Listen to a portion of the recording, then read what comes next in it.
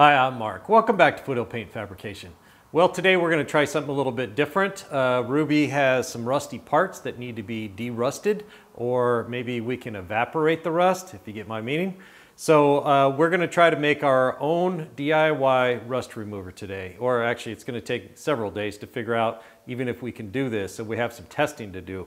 So what I have in front of me is some EDTA, citric acid, molasses, and water. So I've already got some stuff mixed up. Let me move you in close. We'll take a look at what we're going to be using to mix all this together, and then we're going to start the test, and we're just going to keep trying and see if we can make something that works.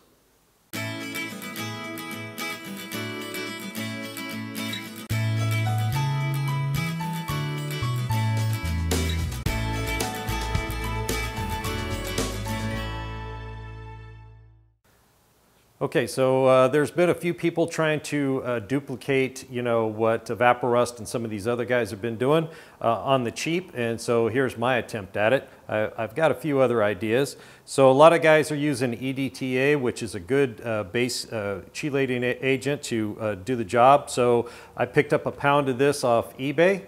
It was $24. If you buy it in a larger bag, maybe five-pound bag, it's going to be cheaper per ounce or whatever. So this I'm just testing right now. We'll see how much we can actually make with this 1 pound bag. And you need to adjust the pH down to a more neutral. So I picked up some citric acid. You could use anything that'll buffer that down, because the pH is going to be fairly high once we get this mixed up. So we need to drop it with some sort of citric acid or some other thing to bring the pH down to a 7. And then we have molasses. Now a lot of guys talk about molasses strips rust, so I thought, well, wait a minute, what happens if I mix some of the EDTA and molasses together and see what happens? So that's what we're going to be doing today. I've got some pool test strips here to test the pH, and we're just about ready to go. So let's move over to the solution. We're going to talk about what I've got mixed up already and how we're going to test it, and then we're just going to kind of go forward day by day and see how this thing works. Okay, what we have in front of me here is 2 containers. I buy these all the time to mix primer and stuff in from Smart Final. These are quart containers, and they have about a quart in them. They're not all the way to the top. I didn't want to fill them up so much that I couldn't keep adding stuff to them. So what we have here is just tap water. I'm on a well, and my well doesn't have a lot of minerals in it. So if you are concerned about that, you're going to try this yourself, probably want to use distilled water, since the mineral content will be non-existent. So I've got about 32 ounces of water in each one, and I've got 2 tablespoons of the EDTA, and then just a little bit of citric acid, probably half a teaspoon, maybe a little bit more than half a teaspoon, to get it to about a 7 on the pH scale.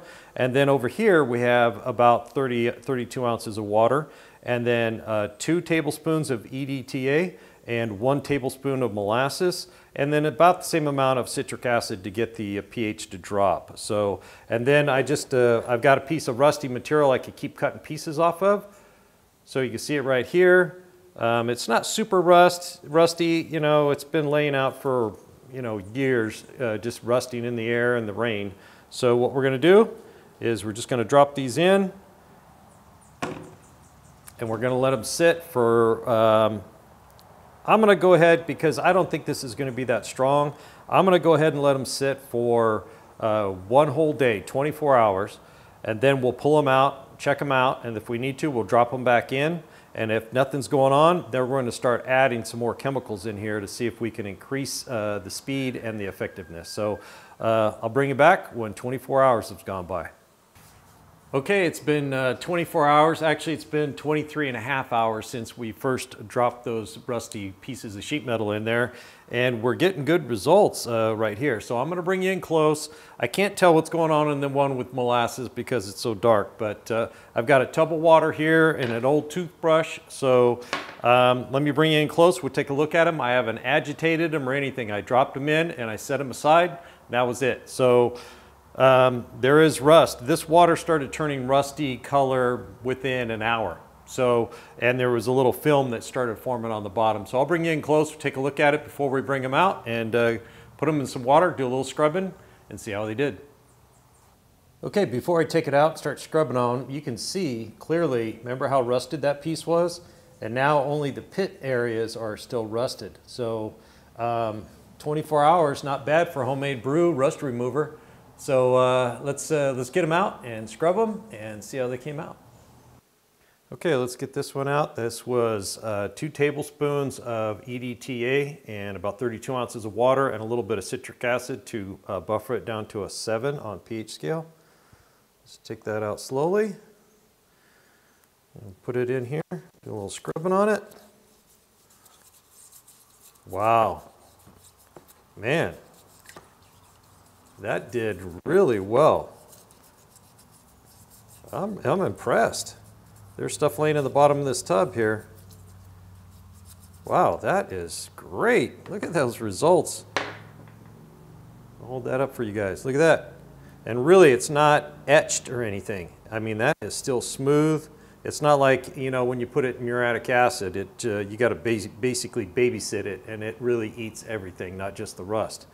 So that one came out really good. I'm pretty impressed. I think we may have our own homebrew Evaporust here.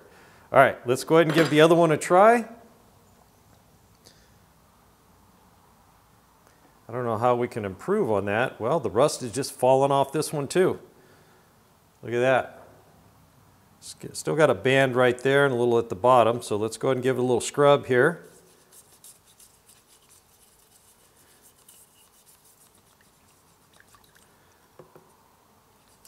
It doesn't appear that the molasses helped. It actually looks like it slowed it down a little bit. So molasses is out.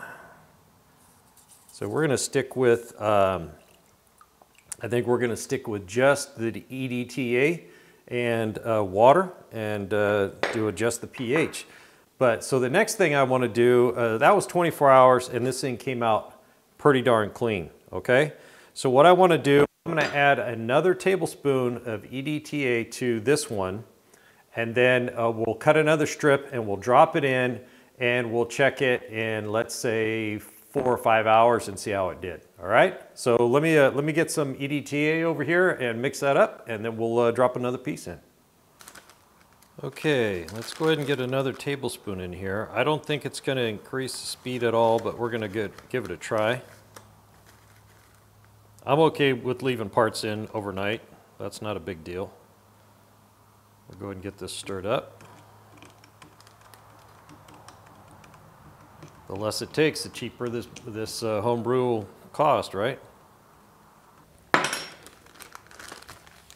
Okay, now let's check the pH. That's 1002. All right, we got to let this set for 30 seconds. Okay, we've got a pH of about 10 or more, so we need to get that down to 7. So I'm going to take, this is a 1/4 teaspoon.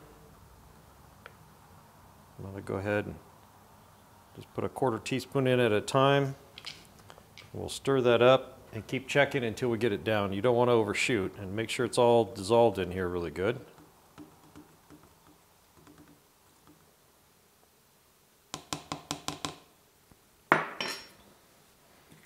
All right, I'm going to keep checking the pH, and I'll bring you back when I get it down to close to a 7. Okay, that 1/4 teaspoon did the trick for a tablespoon, so it's about a tablespoon of EDTA and a 1/4 teaspoon of citric acid will bring that pretty close to balance. May not be perfect, but so we are ready to go. Let me stir this up again. All right, I've got a new strip here. This is a little heavier rusted than the other ones were. There's a little heavier rust right here, but we're just going to go ahead and set this in. And we'll go, I don't know, 4 or 5 hours, maybe 6 hours. And then I'll bring it back and we'll take a look at it, see if it's stripping any faster. We went 24 hours on the other one, so we'll just come back and check it at 6 hours, and then we're going to let it go a full 24 hours to compare if it did just as good or worse. From what I understand, if you keep adding too much EDTA in there, it'll actually slow down the cleaning action. So I'll bring it back in 6 hours. Okay, it's been 6 hours, And I'm not really seeing the kind of action I was seeing before at 6 hours. So maybe 3 tablespoons per quart is too much, but we'll find out tomorrow after 24 hours. Okay, it's been 24 hours. Let's get this out. I'm not going to rinse it with water. We'll just brush it off in here. See how it looks.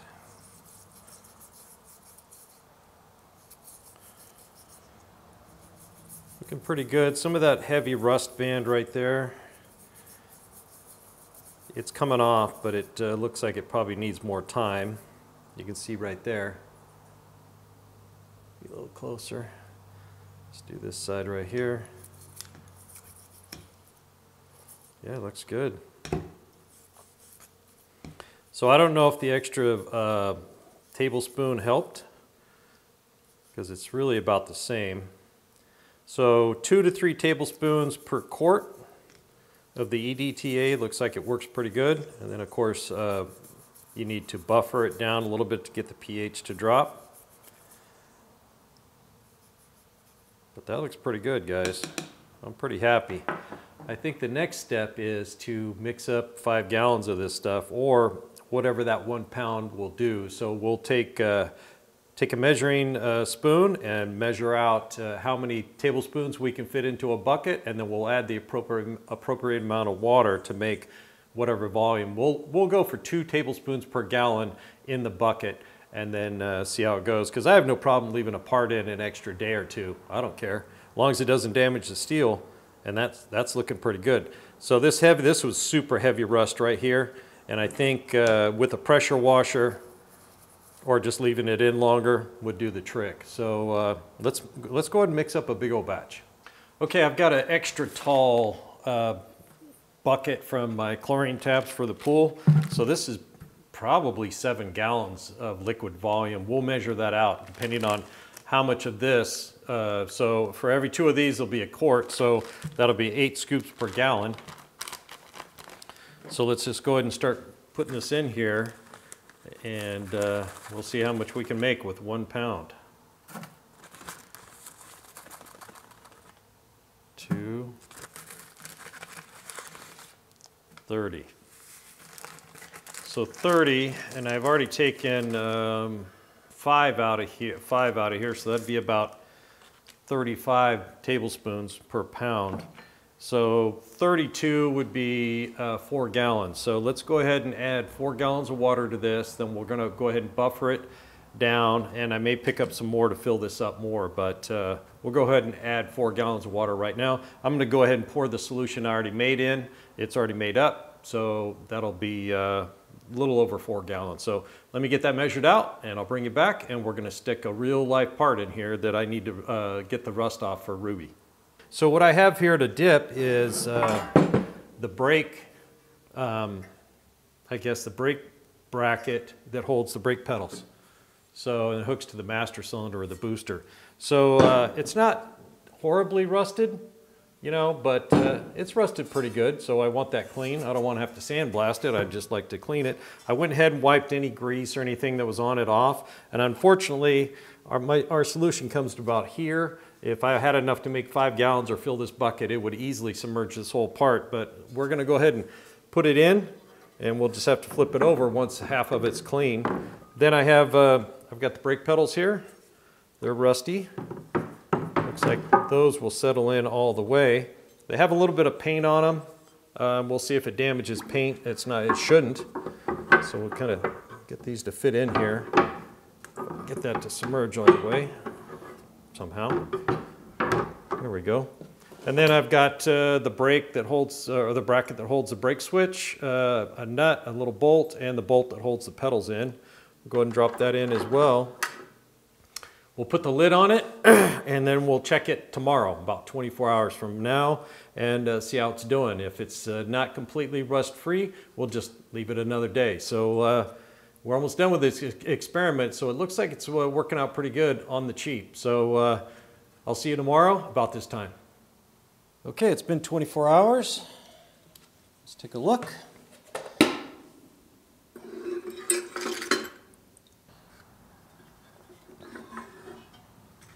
So it's half submerged.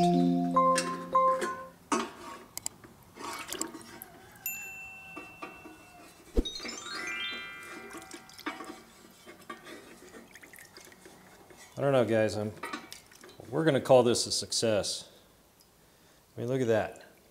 I mean, that looks pretty darn good for a homemade rust remover.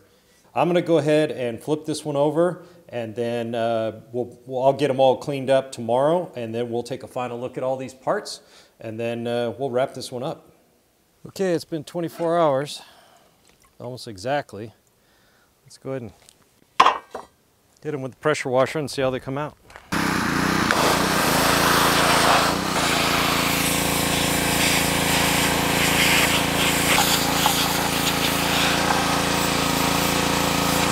Okay, that came out really nice. Super clean. So the trick to keep them from flash rusting is to blow them off with air right away.